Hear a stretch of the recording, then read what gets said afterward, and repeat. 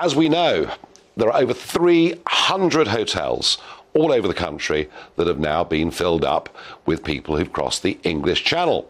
One or two brave hoteliers, and it is just one or two, have turned down the money that was offered, and I'm very, very pleased to be joined tonight on this issue, for all the way from Skegness, from the Hatters Hotel, by Gary and Dee. Alan, Gary, Dee, thank you very much.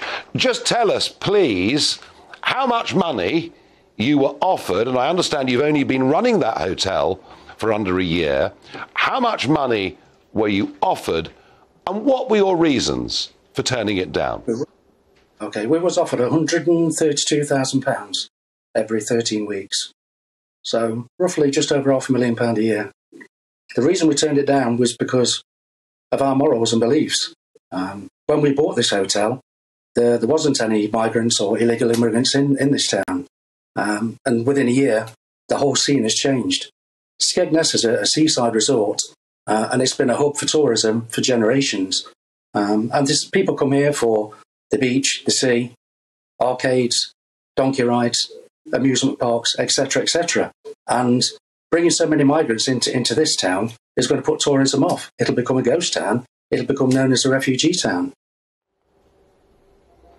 Well, you're absolutely right. But, you know, given how tough the hotel game is, given you've only been there since August of last year, financially, you've taken a heck of a risk, haven't you? Yeah, heck of a risk. We could have closed down. The stipulation was to close the whole hotel down, the bar, the restaurant, the rooms. We've got 10 staff on site at the moment. We'd have gone down to 1 member of staff. We only had to change the laundry once a week and to provide 1 basic meal. That was it. We would never, ever be a part of the contribution of what is going on. We would rather lose everything and be able to sleep at night knowing that we didn't contribute to what's going on.